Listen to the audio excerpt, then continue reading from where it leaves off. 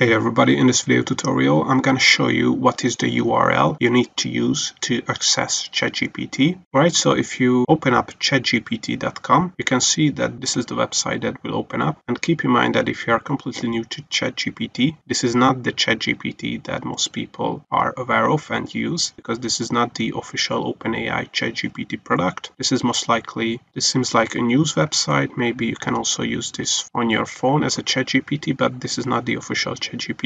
If you want to access ChatGPT, you have to open up chat.openai.com, and this will open up the official ChatGPT website. And if you want to access ChatGPT, if you haven't created a ChatGPT account yet, you have to click on sign up here. I have another tutorial where I show you how to sign up for an OpenAI account that is necessary to be able to use ChatGPT. But if you just want to log into the ChatGPT account because you have already created a ChatGPT account yet, click on login here, add your email address, then click on continue, then add your password as well. And as you can see, the URL has changed to auth0.openai.com. So this is the second URL you can use to access ChatGPT in a web browser. Then click on continue. And now, as you can see, we have successfully logged in into ChatGPT. So the official URL is chat.openai.com. It is not chatgpt.com. If you want to learn more about ChatGPT, I have a ton of other tutorials on my YouTube channel that you can check out as well.